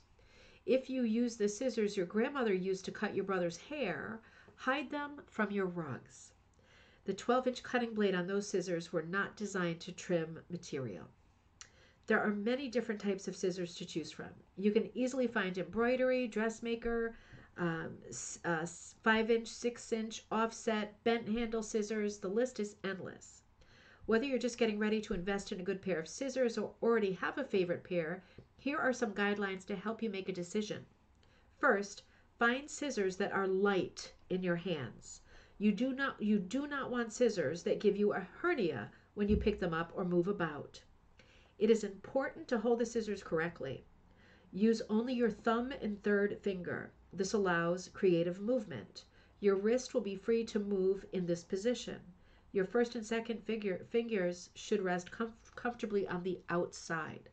Second, hold your scissors at eye level. Oh, interesting. Open and close your scissors. Look for easy movement. Choose scissors that glide as if on ice when opened and closed. There should be no friction, no restrictions. Third, hold the scissors up to a bright light. Open and close your scissors. The light should travel evenly through the scissors, showing it is an even cut when used. If you feel a restriction or pulling action when opening and closing the scissors, there is a reason that this is happening. The light will tell you that there is a problem. Every cut should be clean and crisp without friction. That is so interesting. That's not the end. That is so interesting because if you do hold them up to the light, you can see the little seam of light coming through. And if that isn't even, that's a great, because they get rusted up and they get schmutz on them and whatever. And that would affect them being able to make a nice clean cut. Interesting. But so many nice articles in this, and very, not all of them are accompanied by patterns and stuff, but there are tons. And then, this is another great one. I got to share this one with you too. This is by Sally Walker, and it's called Let's Design a Primitive Pictorial. Pictorial hooked rugs are fun to plan, design and hook, and are completely absorbing for others to ponder, like admiring a peaceful painting. Have you thought of drawing and hooking your childhood home, your grandparents' home, or even your present home? It's like telling the story of your life, past and present, but always to be viewed in the future, as a collection of treasured memories. It is natural to want to record your life. A wool rug, hand hooked, is a wonderful way to make a record of your life story expressed with your own heart and hands. If the only things stopping you are not knowing where to begin and the direction to take, get out your memories and a pencil. Because it's time for you to take this simple process one step at a time. I will be there beside you. You will have a hand-hooked rug for your personal enjoyment and for those who share it with you, a picture story to be enjoyed for years to come. Folks will know you better for having seen your story in wool. You will be so proud when you are finished. Maybe you will see where you came from with new eyes. A pictorial of a place in your past can be like a memorial, a way to bring honor to someone you loved for loving you in that place. Oh, it could be like a thank you note. God, does it get any better than this? Okay, let's begin. The paper for the pattern needs to be the actual size you will be hooking. This will help when you're placing buildings and objects in your picture. Have on hand a good pencil. I prefer to use one with a hard lead. The lines are lighter and less likely to smear. Alternately, I love to use the Papermate, the yellow pencils that twist, and it comes out when you twist it. Those are softer, but I really prefer those. Whatever you prefer, obviously, is the thing. A big soft art eraser and notebook are necessary. Photographs of the houses, buildings, people, and animals would be an asset. Make a list of the important ideas. On that list would be marriages, births, graduation, armed forces, and armed services, and even funerals. Listing milestones will help you in deciding what your rug will be about. That's a great idea. I'm not going to read the whole article because it's long. In your notebook, list the numbers 1 through 5. Number 1 will be the most important. Oh, this is a good idea. Or the central object. That's your main motif. Most likely it will be a house. Maybe another building could be like a barn or a church next door, right? If there is a secondary building. This would be number 2. And I would say on top of this, if you have a design where you have more than one building and you're trying to do a piece of storytelling, make sure that the building that is the main motif is larger, even if it means that your piece lacks perspective. It's important with storytelling that the person looking at it understands what the main story is, right? It's like you don't want the understudy to kind of sneak up and steal the show. So it is good to have supporting characters, but they have to stay in their place, right? When you're telling stories. Then following those objects include like a people, a dog, the neighbor's cat, maybe a big oak tree. Is that a swing? Or grandma's herb garden nearby? Ooh. How about grandpa's old green trunk? A horse that won a blue ribbon the year that you were 9 years old? So she's going through kind of a laundry list, and she's talking about placement, adding horizontal lines and composition. We talk about these things a lot, but I think the general takeaway, because it's a long article, is what a great idea to sit down and start telling your own story. This is a great way to list, what do I want to include? First, what do I want to remember? Then, what do I want to include? How much of it can I include without it becoming like wildly busy? What's the most important? It doesn't, you can do more rugs after it, right? Your whole life story does not have to be represented in one rug. But I think that's a great article for getting you to think about how easy it would be to just sit down and sketch, right? Even if your line drawings are not fantastic, it just doesn't matter with this craft. As soon as you cover something with wool, we don't have any more lines. The lines are gone. They're softened, right? Everything looks better once it's worked up in wool. And then lots of ads at the end, rug hooking, find wool with little picture vignettes. And again, when I have more time, and I didn't today, I just kind of foxed the pages that I wanted to look at with you. Yeah, we're doing great for time, but lots of ads. And I do want to go through these and see, you know, um, what's still there. Let me catch up before we look at the next one. Muse, Marty, Muse. Yes, this, all of this stuff serves as a great muse. It says another idea for a future magazine issue: making rugs from children's drawings. Joss. Yep.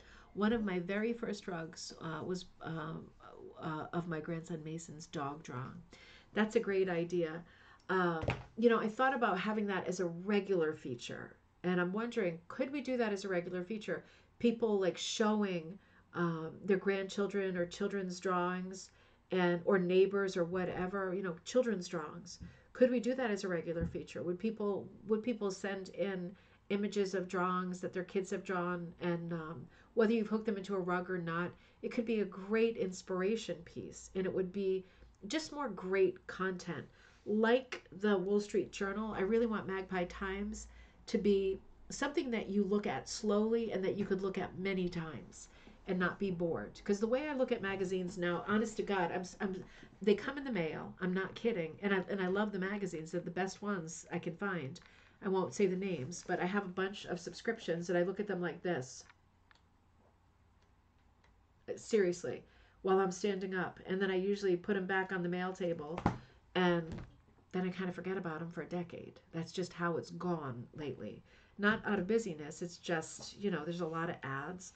There's very few features, and of the features there are, I'm not talking about Rug Cooking Magazine and Atha. Of the features there are, they don't always strike me in the right way, so it's like, but I want this to be a magazine that for people who do crafts and enjoy making things, particularly fiber, that it's something that you could look at again and again and say, you know, look at it next month and say, oh, I forgot about that pattern. I was going to do something with that, you know. Bear that in mind when you think about things you might send in, because I bet everybody has something that you could send in that would be wonderful in print. Let's look at the next issue. It's this one. So this is January 2005, 1 year later, an extraordinary magazine for rug hookers with heart. A magazine to savor. Exactly, Diane. Exactly. Oh gosh, it's gonna be. I can tell because I'm already getting content, and it's fantastic. So far, so good. This issue is called Snow Fun. I think that means so fun, right? Not no fun, but snow fun, or just snowy, snow fun. Really, really cute cover graphic. Let's see who did this. Let me find this before we move on. There's got to be something on the cover. Huh, that's weird. It's not in the same place it was. Let me see. Oh, there it is. On the cover, Snow Fun, designed by Emma Lou Lace, an adaptation of an antique rug, hooked by Minerva Cabanas. Fantastic. Very good information. Gosh, that's pretty, isn't it? It has a little bit of the Grandma Moses, very little bit of the Maud Lewis, because it's really naive composition. Beautifully done. I love that really white, bright ground. And then that grayish sky. It looks terribly cold, doesn't it? Looks like a Jane Paddock quilt. I love her. I love her, Diane. I'm not surprised you said that. She does use all of those folky, irregular shapes, right? Lots of houses, lots of trees. I love her. I have a ton of her books. But, you know, she also places stuff in such a way that it's disconnected from other stuff. She uses true folk mean, she's like a folk art quilter, right? That's her style. She places things so that they're not really touching and overlapping. There's no perspective. There's no sense of proportion. Things are just almost like dropped like stencils. And this definitely has the look of one of her pieces. I really love this piece, and that's probably why, because I love her. This is on the inside cover before I even touch the pages. And this is one of the features that they did in this in the Wall Street Journal. They have this feature page in every issue that's called Wool Street Anywhere USA. And this is 131 South Water Street, Liberty, Missouri, Rock Creek Rugs. And this would feature a rug making business. Vermont Folk Design, Ma and Pa. So that's the rug that we're looking at. The piece that we're looking at is called Vermont Folk Art Design, and the title of it is Ma and Pa, hooked by Marilyn Schmidt. Absolutely love it. It is a very folky kind of takeoff of American Gothic, simplified with mountains in the background instead of the decaying house. I love that they're standing on what looks like a garden, right? A little bit of a garden with rose. It's just very, very simple, very, very flat. Comical touch, the bird on the hat, right? But they are stoic looking characters like the famous painting American Gothic. Really, really beautiful. And it says on this page, Marilyn Schmidt began hooking 18 years ago with Emmylou Lace. For the past 12 years, she has given classes and sold rug hooking supplies. In May of 2004, she moved to Corbin Mill, where her partner and friend of 20 with her partner and friend of 20 years, Minerva Cabanas. How fun is that? Oh, how fun is that? I hate to say it, is Rock Creek Rugs there? Does anybody know? I would love to think that they are still there. What a beautiful pattern that is. So starting off this issue, and there's a close-up of it. I'm sorry, I should have showed you that before. Let me take a little sip while you take a good look at Ma and Pa. This is a great issue. Another great issue. Let's see. Oh, this is really pretty. So some pages of ads that we love. A bunch of templates and patterns in here. And then they had, I am getting to that slide. I want you to keep up with me here. There's lots of patterns like this in Wall Street Journal. We'll have a lot of that too in Magpie. But, you know, there's a whole section for rug hookers on the road. It's like an index of all the states in the rug hooking stores. It's tons. It's tons. If you want to shout out a state, I can read to you what your rug hooking store is or was. Interesting. Let me look at one of my states just for fun. Let me check Rhode Island. Rhode Island's not in there, but I bet you anything Sweetbriar was definitely open during that time because they just closed this past year, to my heartbreak, to my utter heartbreak. Looks like they're standing on a dock. Well, maybe they were. And you're good with stuff like that. Yeah, it does look like they're standing on a dock. I think it's ground though, because it's brown with like yellow tracks and it's green behind them. That here, let me show you again. It does look like a river behind them. I think color-wise, I think it is. I think it's grass. But it could be. You never know. You never know. And their little house in the distance. Really, really cute. Come back over here. Just curious to see what was in Connecticut at that time. Oh, Donna's store. It just says South Woodstock. It doesn't say the name of the store. It's called Whispering Hills? Whispering Hill. Yeah. Yeah, it just says her name. How funny. And her phone number. How funny. Yeah, Rugs on the Road. Welcome new and used hookers. And then, oh, a whole page. Okay, so the image that we're about to look at is attributed to, looks like they were standing on their crops. It does. It seems anti-logical, doesn't it? The standing on, thank you, Kirsten. The standing on the crops. Whispering Hill. Is that what I said? Did I say something stupid? Carriage House Whimsies. That's this whole page relating to the image I'm about to show you. Winter brings us snowy days, followed by snowmen. Meet Pink, named after his soft pink background. Let's come back to pink. There we go. So pink, can you see it from this picture? Right, they're showing a little tree and they're showing an embroidered cloth of some sort in the background. This is a dyeing feature. And pink is the pink snowman. He's like a wool applique little flag, right? Little decorative flag. Snowman pink. So pink is named after the soft pink background color, snowman pink. So the person who made this up at Carriage Hill Whimsies created this color called snowman pink, and it is made, this is a great combo. These are Cushing colors. It's made with 1/128th tablespoon. So 1/128th tablespoon of cardinal. That's one of the Cushing colors. It's not called cardinal red, it's just called cardinal. And same amount, 1/128th tablespoon of medium brown. Tiny amount makes up this beautiful shade of pink. And it says all of our recipes use Cushing's, ooh, that's misspelled, Perfection dyes. Soak a half yard of wool in a wetting agent for 5 minutes. Synthropol is our choice. Synthropol is also my choice. Fill your dye pot about 3/4 full. Place it on the stove using high heat. Mix the dye with 1 cup of boiling water, making a paste first using just enough water to stir freely. Oh, interesting. I don't do that. When the water in the pot is warm, add a half of the dye mixture, stir, add the wool, and stir again. Add the remaining dye mixture and stir well. Bring to a simmer.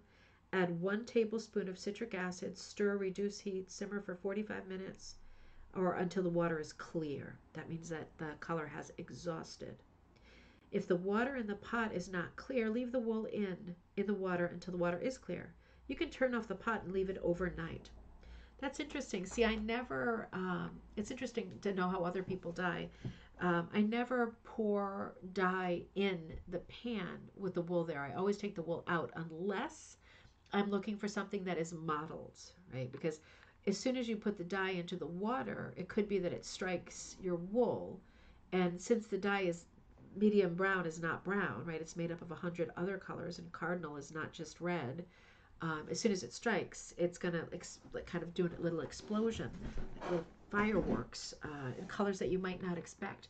But she's using a lot of water, so it's probably sitting at the surface. I still would be a bit too scared to do that. I'm going to have to give it a try.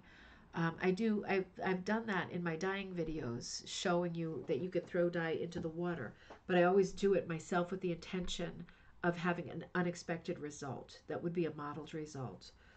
Because snowman pink is is very soft. It doesn't look completely solid, but he looks pretty solid. Really beautiful. Really beautiful. And then there's a nice feature on making a tassel out of linen. Really cute. Lots of pretty ads for places I've never heard of. Then Dye Experimenting 101, Add a Compliment, from the Primitive Mind of Miss Prim by Karen Kale. And she's talking in this article about the color wheel, primary colors and secondary colors. So that's a more technical article, but very, very good. Primitive Spirit. That's got to be her brand, Primitive Spirit, because that is still there. So cute. There's all kinds of little drawings and stuff here. Do you see this? Gone in for Coco. How cute is that? How cute is that? Oh, I love it.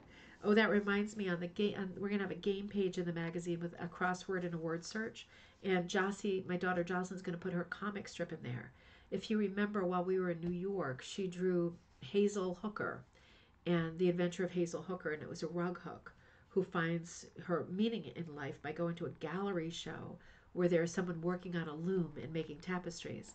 And she only did the first installment. She's got others going, but she's saving them for the magazine, so that will be something to look forward to. Oh, this is interesting. We have to look at this a little bit together. I also do, Diane. That shade of snowman pink was beautiful. Cardinal and medium brown. Medium brown is a beautiful color. The browns, the Cushing's browns for me are the best browns. I have to say, I love Pro Chem's straight brown, just brown. I love that color. And I love Dharma's. Some of their browns are not like anything else. Tobacco leaf is amazing. It's a very yellow brown and with a lot of green. And what's their other one that I really love? Oh, I love their pecan. I think it's called black walnut. It's black walnut Dharma. That's a beautiful brown too. That's not like anything else. And shiitake mushroom is another crazy one from Dharma. It's more of a pinky brown. Those are very, very unusual browns from Dharma. But Cushing's browns are really extraordinary. Golden brown from Cushing is beautiful. Medium brown is absolutely beautiful too. I really love spice brown, mummy brown. They've got quite a few. No, Cushing is black walnut. I'm wrong. Cushing is black walnut. That's a beautiful color. But the one I'm thinking of from Dharma is pecan. It's something pecan. It's very, very dark. Very, very dark. It's not like any other color I've seen. It's funny how some of these dye brands, you know, they have colors that just are not like anything else. And then as soon as you mix like a grain of it with another color, it just multiplies the possibilities. It's endless. That's why it's so much fun if you enjoy it and if you have time to put together your own kind of dye recipe book. I do that because I have a business. But it is a fun thing to do. If you enjoy putting recipes together and keeping notes on things that are successful, it's really fun to experiment with dyes. And I love talking about colors that I think are really different. Those for me, out of all the browns that I use, those are the best ones. Judy says, I like tobacco leaf. That's definitely one that will break into unexpected colors if you just toss it on top. It's crazy, isn't it? It's like a little bit of turquoise, a little bit of green, and this crazy golden color. And then that tobacco-y caramel color comes last. So you look at it and you're like, ooh, what's going on here? This doesn't look like it's going to be brown at all. But it always resolves itself in the end if you keep it moving. If not, you get a lot of breaking and you get these crazy blues, yellows, and greens on top of the brown. It's a really unusual color. It's very different. There's not a color like it among any of the other brands. It's the science of it. That part I don't understand. But it's the chemical makeup of it that makes all these different colors within it really pop at different times. It's not great for someone who likes solids, but it's great for someone who doesn't mind having some flecks of different color. This looks like a good article. This is another I'm a Hooker says, and this is by, wait a minute, well, it doesn't say who it's by this time. It said it last time. Does anyone remember the I'm a Hooker feature? Some things about recycled wool. Let's do a little bit of this. It's going to be interesting. I like to recycle wool. It is traditional for primitive hookers, and it is economical and fun. A bit like going on a hunting, fishing, or photographic safari, the hunt for the wool brings primitive instincts to the fore. That's true. Yes, there is the thrill of the chase, the hunting down of the elusive 100% wool fabric, preferably in the winter white. Oh, yeah. And there is the bargaining for the best price. It was less of that nowadays, isn't there? After all, with the stain in the center front, who would buy that skirt to wear? Nobody would. That's why it's perfect for us, isn't it? And there is the joy, and we were just talking about this today, weren't we? The joy of the hunt. We were just talking about this afternoon. Anne's been working on sweater weather, doing it not as a witch, doing it like just as a female character and in more spring colors. It is so unusual. And Anne was cutting up like a Ralph Lauren scarf and different sweaters and things she found in the background. And you'll have to show us in the Facebook group. It's coming along so well. We were just talking about this. Let me see where I was. Hang on. And there's the joy of finding a skirt that the skirt's pleats have not been cut away underneath. So precious square inches of fabric are there. There's a lot when you open up pleats, isn't there? And the jacket fronts have sewn in interfacings. Oh, that is nice. You don't have to peel them off and have any weird dotted texture, right? That is nice. Wow, you come home elated and ready to brag about your treasures. Just like going after a nice fish, game bird, or photo of a rare avian visitor, frequently we have to put up with either no luck or poor luck. But that is life. Win some, lose some. Then bingo! One day you go into your favorite thrift store and there is an entire rack of gently worn kilted skirts in wonderful pastel shades. Oh, I love it when that happens. In a size 24. That is such a dream.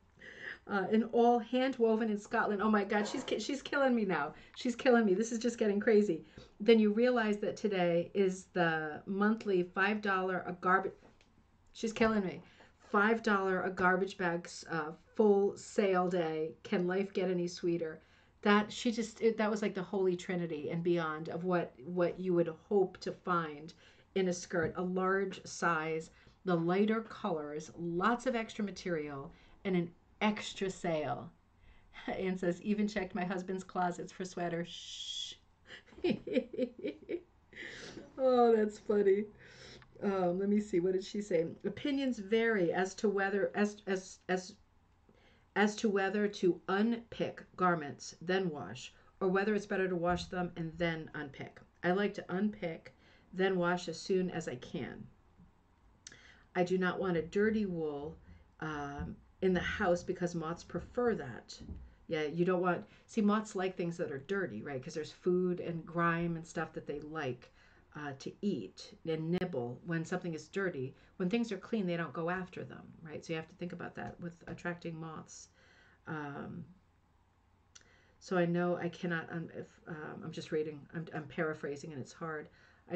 Okay, so she's saying if she can't wash the thing quickly, she ties it up in a garbage bag because she's just not sure if it came in with moths or moth eggs or something on it. That should be routine. You never want to take a chance like that.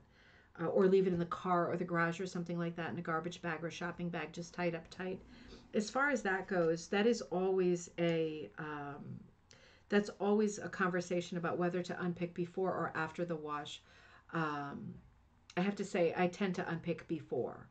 And the reason is, particularly when you don't know what the content of the material is, it could be that you wash it slightly wrong and parts of it shrink and others don't. And it becomes harder to unpick. It's not good when it's harder to unpick because then the chance of damaging the material that you want to use is higher if it has become more difficult to unpick. I would rather unpick while the going's good and then worry about washing it very carefully afterward. Even like hand washing it or soaking it afterward. That would be my preference. But if you've been doing it the other way and it's been working, if it ain't broke, don't fix it, right? We all do things in different ways. She's saying unpicking garments is best carried out outdoors. I don't know about that. She gets very specific. Arm yourself with some margarine tubs, a garbage bag, laundry basket. I don't get this. I tend to unpick things on the couch while I'm watching a show with the light right over me. And that my really like number whatever's fours or more on, so I can really see the stitches. But you know, we all do these things in our own way. When we're talking about unpicking fabric, if you're new to the craft, this is a very technical article and it's wonderful because she talks about the warp grain and how to separate things and how to cut things. But at the end of the day, um, if you are taking something recycled that you found at a store and you would like to use it, I would take it home and take it apart, and then I would rinse it in like a gentle soap, like a Eucalan or something like that. I might put it in the wash. I would really need to know what the content was so that it didn't end up all shrunken, particularly if I loved it. When I unpick stuff, I literally just look at it and say, okay, well, this jacket has pockets. Let me get rid of those pockets. If the pockets are lined, I keep the lining in a different bag, right? I keep the linings for dyeing because linings are so dye rich that later on I might want to throw them into a dye bath and see what color I've got. It's like when you put lining, which is so saturated with color, into a dye bath, you normally get crazy colors that you would not expect.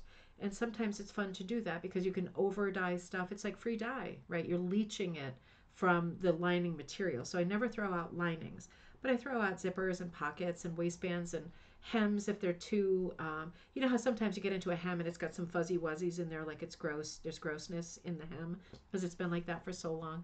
I usually can't be bothered to get two more strips out by dealing with things that are really grubby and grungy, so I typically throw away I take as much meat off the bone as I can because I'm super thrifty.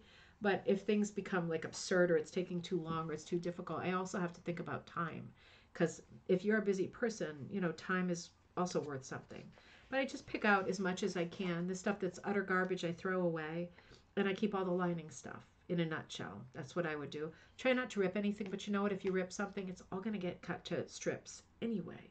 So I don't worry too much about that. If I rip something on the wrong diagonal or something rips unexpectedly and I think, ooh, I didn't know you were built that way, I save it anyway because I know how to cut into strips, so who cares, right? Then there are some nice articles here which I think are really interesting. Let's look a little bit further on in the issue. I knew I wasn't going to get very far tonight. This is a nice piece. See pattern on page 25. Let me tell you what this is. Let me rip over to 25.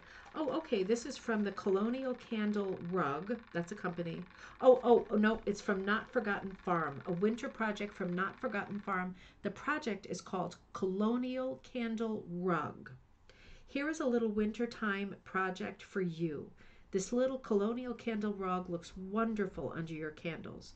Just a sweet touch to cozy up your primitive home. I used wools from my scrap basket, but you can use wonderful hand-dyed wools that are available, or why not use recycled wools from the thrift shop? Have you noticed that in Wool Street Journal there is constant thought of using recycled materials? Right? I mean, you get some of this in Rug Hooking Magazine and Atha from this era, but not this much. Not this much. I defy you to find an issue of either of those magazines in the early 2000s that they talk this much in one article about using recycled wools and thrifting it up, right? I used wools from, okay. Use your imaginations for the colors and textures. I hooked this rug in a number 8.5 cut on primitive linen, and then obviously mounted it onto a beautiful patterned wool plaid background. And this is so cute. Let me just show you the way that this is presented, like this, right, with the pattern. And then it says, in the style of Not Forgotten Farm, which is still around on Etsy, needfuls, and then directions. So the needfuls are the things that you need to do it. And she's using a hoop, which I also like. There, it actually says primitive linen for backing, black Sharpie pen, assorted wools, hoop, hook, scissors, needle, thread. Boom. That's it. I really love this. And you know, when you think about it, when you think about this magazine, Wall Street Journal, right? And just in comparison, I'm not saying that one is better than the other, right? I'm thinking about when Wall Street Journal was out, so was Atha, and so was Rug Hooking Magazine, right? And I love all of them, as you know. I'm recording a live show. It's like a monster going down the stairs. I'm afraid he's going to come in and say something inappropriate or something. My Teddy. He's wild. You know, what really stands out to me in looking at these Wall Street Journals is, think about it, right? If you're familiar with the other rug hooking publications from this time, the early 2000s, the emphasis in other magazines was Can you hear that? The emphasis in this...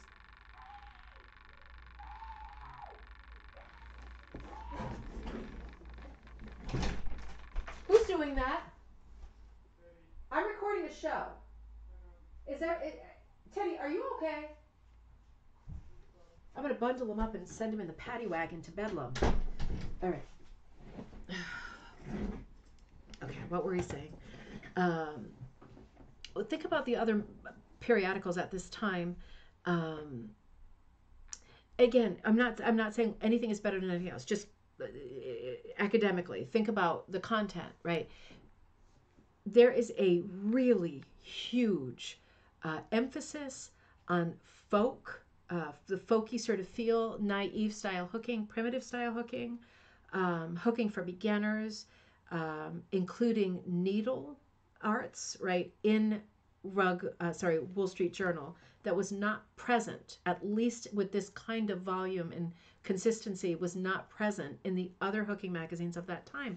I'm realizing, I think that is probably why I have loved Wall Street Journal so much, because it's not putting the craft of rug hooking onto a pedestal and saying, okay, you're medium now, if you learn how to do this, this, and this, then you'll be better. It's not doing that at all. It's saying, yeah, you might like this, you might like this, but hey, here's patterns for both, right? It's very, very different. The thrust of it is very, very different. This is another beautiful pattern that came about. Yeah, that's it, Judy. That's exactly it. Judy said you're zeroing in on the vibe you want for your magazine. Absolutely. Absolutely. That's exactly what I'm doing. I'm seeing things that I like and things that I don't necessarily like. One thing I will say about these magazines is, because they are a little bit older, some of the projects are a little bit dated. It's not that I like up to date stuff. It's just I'm less into the sort of more crafty projects for myself, and so those don't appeal to me so much. And there's a heavy sort of craft presence, very a lot of little three dimensional stuff and little diddly doops and doodly doos like in all of these issues. And while they are a great sort of moment in time, they're not the kind of thing that I would want to do now, or probably even then. So in that regard, um, it's I don't maybe consistently like all of the projects as much as I do in other magazines, particularly now. Not that I have my finger on the pulse of what I always go with what I like more than what I think I'm supposed to like. But that would be a little bit different. That's just kind of a symptom of being an older magazine, right? Because if they were still printing now, I'd be so curious to see what patterns were coming in. They're all being put in by different rug hooking companies that are fantastically great. Some of the projects for me are a little bit on the crafty side. So for me, that's kind of like, I do want in Magpie Times to have some of everything.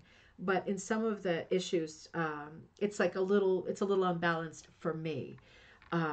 There's also this really charming practice of doing a lot of stuff in many different scripts, which I really love the idea of doing that. And I bet the technology, not that this was like, written, with a piece of charcoal on the wall of a cave, but I mean, it wasn't that long ago. But it probably was fairly new technology that you could take like a handwritten note from someone who sent you a piece of loose leaf with cursive and make it brown with a brown border, right? That was fairly new. But it is hard to read some of the text. So many of the articles, including feature articles, are handwritten. And is it charming and sweet to read someone else's cursive scrawl? Yes. I don't know that I would repeat that because I think now people are less used to looking at cursive. I know my kids think it's like hieroglyphics. So this is a really cute rug too. Oh, Barbara says maybe some readers' funny stories or embarrassing moments. Can't get more real than that. That's a great idea.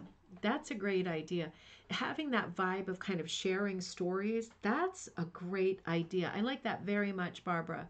Sue says, I love the energy of the children in your face. Yeah, they get so crazy. I guess it's the time of day. I know Teddy had his friend Cameron over all day today because I picked him up and dropped him off. I know they went out for pizza one block over, and he probably had about 3 of these over the course of the day, right, while no one was really watching. Whew, yeah, that's the thing about having kids when you're in your 40s, right? Yeah, I like that idea, Barbara. I like the idea of, you know, that would be great for letters because we do want to publish a section of letters for sure. Funny things, embarrassing things, problems, send photos or not, right? These are things that would be really helpful to print. The other day, I hope it's okay if I share this, Lisa. This is a different Lisa. But I noticed on the Facebook group the other day, and I'm not there a lot, things are really busy right now, but I noticed on the Facebook page that Lisa is brand new to punching and she's done a lot of other crafts, a lot of crocheting, and she was really looking forward to getting into mini punching. And she started mini punching an image that was like a vintage image of Sunbonnet Sue, and she punched a ton of it and it looked beautiful, and then she punched a giant like unfixable hole in the center of it and was like fantastic, because so much of it was done. And I could tell she was super discouraged, so I wrote on the thread, please, like, PM me your address and let me send you another piece of weaver's cloth. I knew that I'm working on a pattern I haven't put out yet, but it's like a small mini punch pattern that's like a little vase of flowers. It's stylized. It's very pretty. It looks like a little antique pattern, but it's small. Weaver's cloth, because she wasn't on weaver's cloth. She was on that pretty punch, that material that's like it's a thin cotton. Maybe years ago it was okay, but to punch into that now, it's a little bit drier and more brittle, right? So I could tell she was super upset. So I sent that to her. I sent her, and then she wrote back and said, I didn't offer that to be thanked, right? I offered it because it's my Facebook page, and I like it when people feel like they're being successful. I don't like it when people are having huge S shows like that, and then there's no resolution, and they're like, oh great, I wasted my time and supplies, this isn't for me, when I'm sitting here with a business and I've got a bunch of supplies around me and I could easily put something in an envelope and send it out, right? So she said, oh, I'm not used to people like offering stuff and being nice about, stuff like that, and I would, love to try again and whatever. And then she said, oh, and by the way, I do, I make this particular thing, I won't do a spoiler alert, and it was a fiber thing. And she said, I've been making them for years. My family thinks I'm weird, but I think they're really fun and pretty. And I thought they were super pretty too. So she's writing an article for the next issue, probably for the fall issue, actually, because it's going to go into the issue with the country fair. But I thought, there we go, right? And that's what the Facebook page is for too, is for people to post a picture. If you just describe it and say, oh, everything was going along well, I was, at 3/4 done my piece, and then I punched this giant hole through the center. It's very good to actually put a photo in, because we could all see it, and it was kind of like, it wasn't the kind of hole that you would be able to fix, or that would be worth fixing. It would take more time to fix it than it would to repunch the whole thing. So it is good to share these things, because we all do these things, and we all have these stupid accidents, right? You know what I did the other day, speaking of stupid accidents? Well, I was making this. Oh, I'll tell you, I was watching Hallmark movies, because they're still showing Christmas movies. So I was watching one with Brennan Elliott, who's like my all-time favorite. And I was attaching all of the circle pennies to the piece, and I had a big stack of circle pennies, and I realized I actually didn't have enough, so I was sewing a couple of more, and I was holding a penny in my hand, and I had the scissors. I was trimming it down. That was it. I wanted to fit it in a specific spot, and so I was trimming down the outer circle, and I had the penny like this in my hand, and the scissors like this, and I sneezed, and I cut the penny in half. I mean, isn't that... Yeah, it wasn't fantastic. I said it's a bad thing. But then I was like, you know what? It's only a penny. I can do it again in a second. It took one sneeze, and right in half that thing went. So it is funny, the things that can happen. And we should share them, because it normalizes the mistakes, right, that everybody makes in every project. In every project. I make mistakes in every project still. Part of it is lack of concentration. Part of it is trying to create shortcuts and cut corners. Part of it is stupidity. Part of it is genuine like lack of technical prowess when I'm doing something specific and I go, I guess I don't know how to do this well. It's a whole cocktail of stupidness, right? But it happens to absolutely everybody. And Judy says, a young person wrote into the forum I'm on the other day to ask us to type her grandmother's handwritten knitting pattern because she couldn't read the cursive. Whew, that's incredible, but it can happen because the kids are not learning cursive at school at all. I taught them how to write their names in cursive. They think it's magic, right? They think it's like magic writing. It's absolutely bonkers, but it's just the way it is. Thank you, Suze. Let me see if I can look at a little more of this before we log off. Let me see how much more of this content I put on. You can see that this is a lovely penny rug too. Oh, wait a minute. Okay, so this is Remembering Maine. That's the name of this penny rug by Lori Simpson, quilt maker Lori Simpson. And she was from Ann Arbor, Michigan, and she took commissions. I don't know if she's still working there. Antique reproductions. While in Maine and visiting some great antique shops, I spotted an antique hooked rug. This small penny rug is my adaptation of that unusual white, gold, and red rug, Lori. And then the pattern is present in this magazine too. How cute is that? That really is... Oops, wait a minute. Almost deleted that. Almost cut that too. Hang on. Oh, this is really cute too. This is on the next page. This is called Pillow Talk. So this is the pillow from this issue. It looks to me at first glance, because the picture is a little bit out of focus in the magazine too. At first glance, I thought it was silk neckties, because I've seen woven pillow fronts like this that are done with silk neckties, right? That's a great technique.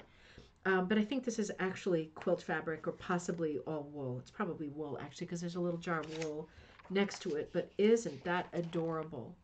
And then as I carry on, I'm seeing all kinds of... Oh, this is really cute. This is really cute. So this feature, I'll end on this tonight, because I'm not going to get even through the second issue. This is called Poking Fun. Now, isn't this interesting? So this is an article by Polly Minnick. I think it's by Polly Minnick.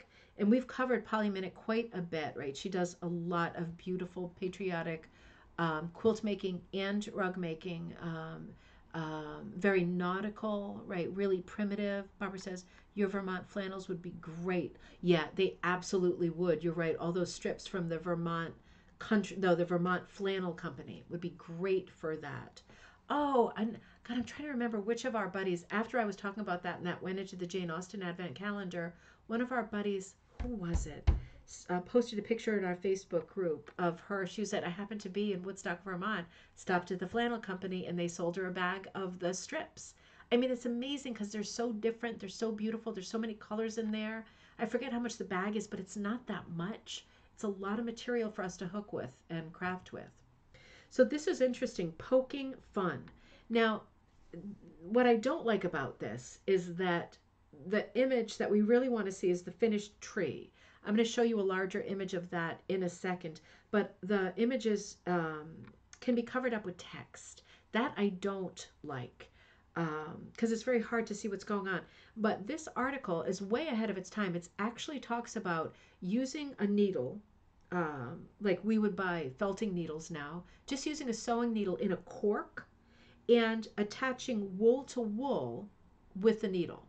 You're felting wool to wool. You don't have to just felt roving to like milled wool.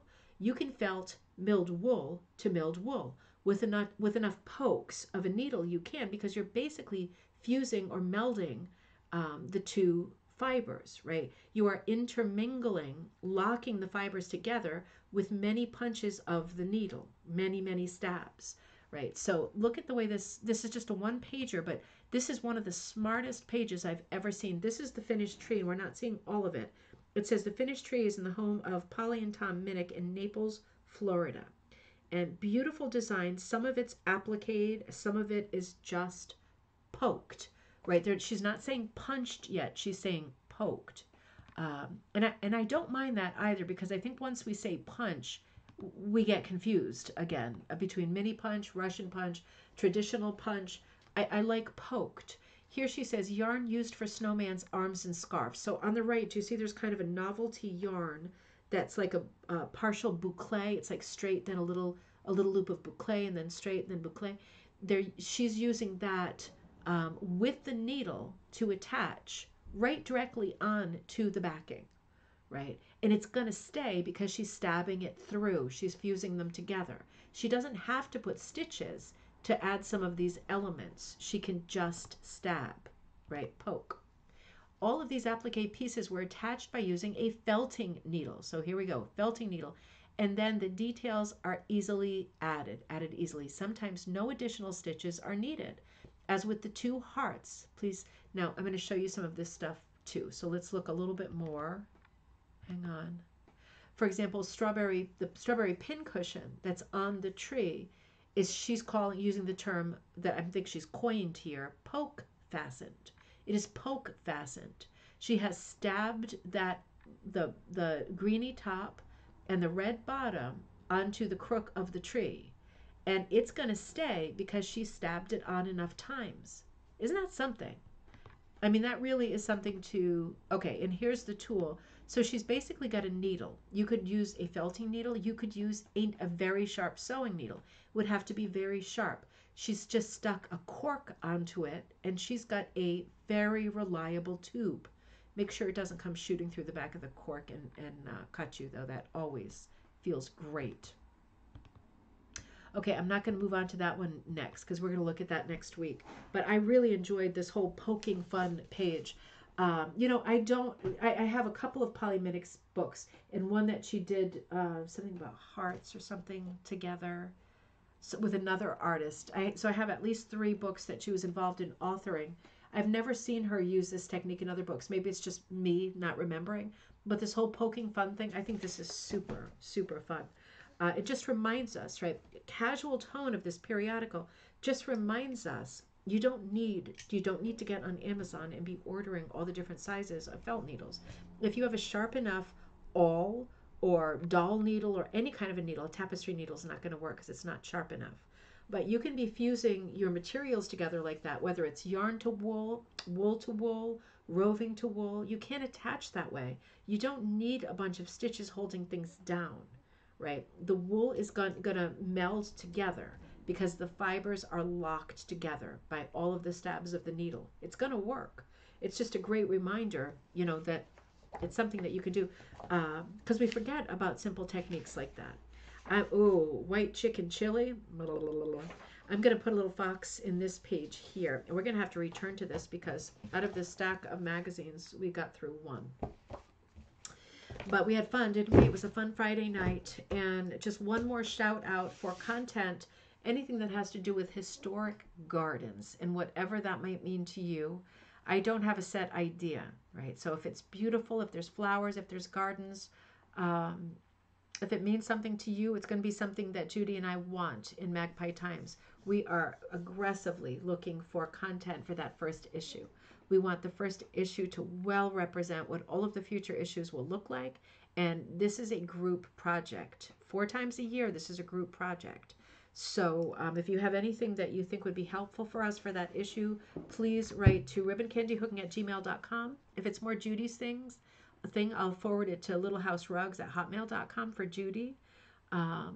But I can at least sift through stuff and see what you've got that might populate that first issue so that it is really great.